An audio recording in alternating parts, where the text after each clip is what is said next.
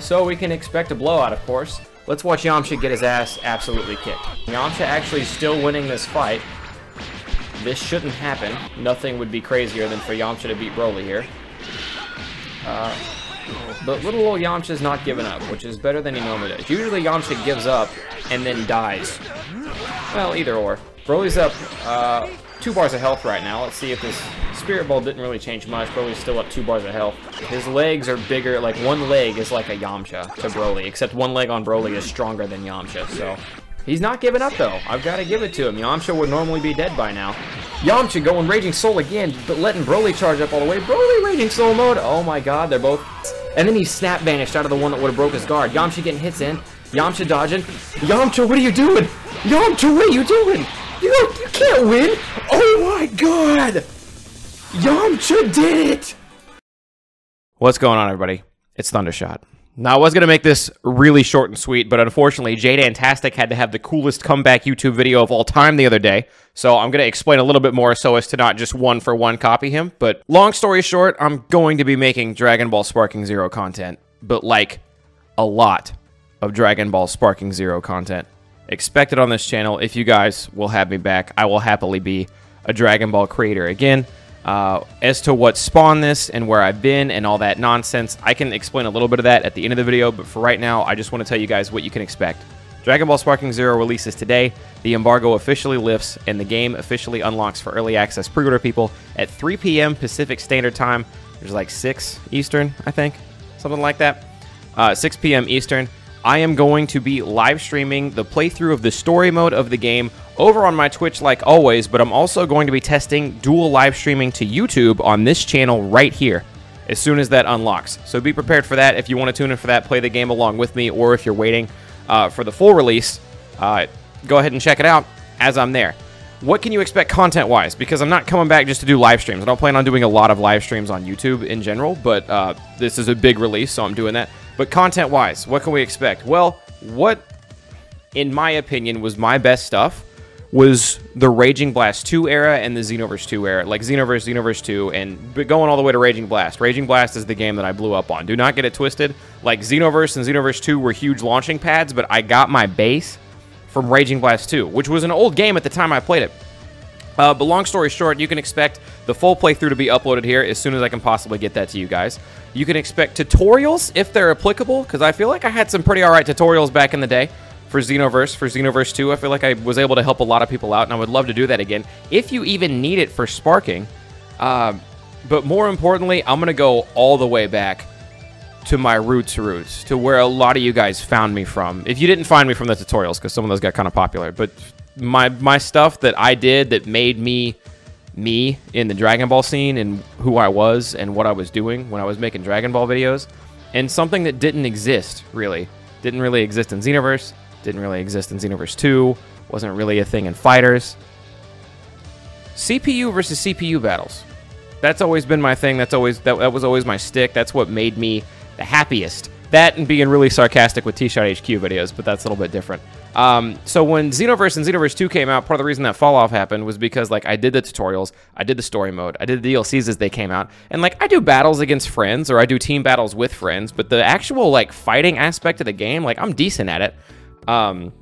Actually, I may have created a meta for Xenoverse and Xenoverse 2 with the Blue Hurricane. I kind of forgot about that. So, like, I can throw hands on a 3D arena fighter, but that wasn't what made me the happiest. Like, I love anything I can do to play games with homies or whatever, but that's why, like, the longevity of Xenoverse 2 for me fell off, and it's why I kind of stopped making videos on this channel. I've made a lot of videos on the other ones, but that's why I kind of stopped making videos on this channel, is because for me, being able to commentate the CPU versus CPU battles, nobody knows what's going to happen next. You know, anything can happen. Yamcha can beat Super Saiyan 3 Broly. You know, whatever. We got Yajirobe in this new game. We got the biggest roster like we've ever seen. And more DLC already planned for the whole thing. I'm very, very excited. CPU battles are back. That's going to be like my top priority. We're going to be commentating. There's 1v1s. We've got tournaments. We've got team battles. They've got point-assisted team battles. And if we decide any of that stuff's balanced, we can make our own point system. I want homies to come in and commentate just like the olden days. I might do a thing where they make a team and then I make a team and then we watch them battle it out. We see what the fuck happens. But yeah, the whole shebang. The whole shebang. I am so excited for Sparking Zero because it has been so long since I've had a Dragon Ball game that I could just do my thing in. I've been doing commentary, by the way, in case you don't know, like over on Twitch, WWE games. We have our own WWE League that we run in the game. And again, you create your character, you upload it, and then I commentate the CPU versus CPU battles. Like, that never left me. That has always been something I've been very, very excited to do. I always love doing the commentary things, and I think I would like to be on YouTube the guy who runs the big tournaments, the guy who runs the big fights, the guy who will commentate the one-on-ones, the guy who will make creative and interesting teams to face each other, you know, the stories that can come from that naturally. But like, that is what I did on Raging Blast 2. That was my favorite thing to do. Again, aside from kind of being a sarcastic asshole with the T-Shot HQ videos, those were a lot of fun too. And then helping people with tutorials, again, if applicable, for Sparking Zero. But that was always my bread and butter. That's always what really got me going. Once I got going in the Dragon Ball aspect, especially when theories kind of like, I got to a point where I didn't like, theories weren't for me anymore. Like, they were fun when I did them, don't get me wrong, but I got to a point where it's like, that wasn't my jam. It was always the games. It was always being able to just let the CPU go nuts.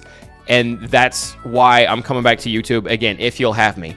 The reason this is going to be different from when I kind of dabbled here and there in Dokkan is because, like, I'm not the Dokkan hater I once was, all right? I used to be a big, like, detractor of that game. Like, I tried it. It burned me. I didn't like it.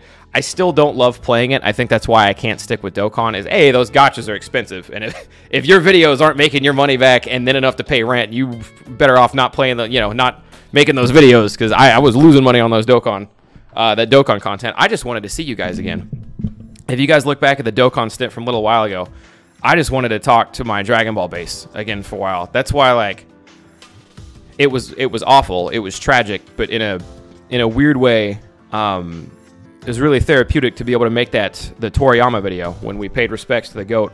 When all that happened, I kind of got to pop in and say hey then, and just have a real connection with the Dragon Ball base. My love for Dragon Ball has not gone anywhere. I actively watched Super. I've caught all the movies. I'm very excited for Daima to come out when it comes out. I'm looking forward to all that, and I'm happy to, again, if you'll have me, be back in the Dragon Ball community. Like wholly, like diving all the way in, because some of you guys might have checked out the stream, some of you guys might not have, some of y'all don't keep up at all, and that's totally fine because I wasn't doing the content you were interested in. Fully get it. Some people think that I died because YouTube just stopped showing you my content, even if you might have still been interested in it, but hey, hopefully that'll change soon. Algorithms and all that stuff. I moved around a lot. If you haven't been keeping tabs, I lived in Kansas, then I lived in, I lived in Missouri about the time I stopped doing Dragon Ball stuff. Went back to Kansas, where I'm originally from. Lived in Colorado on a temporary thing for a little while. That was over. Went back to Kansas. Was there for a little while. Moved up to Canada for a year. I was in Canada. Went to Europe. Stayed in Rome for a couple months. Explored Europe. That was a blast. Back to Kansas for a little while. And then now I have just very recently, like a week ago, officially moved in. I'm now in Los Angeles, California. So I've been moving around. Streams have been going great. My content for Dragon Ball stopped again.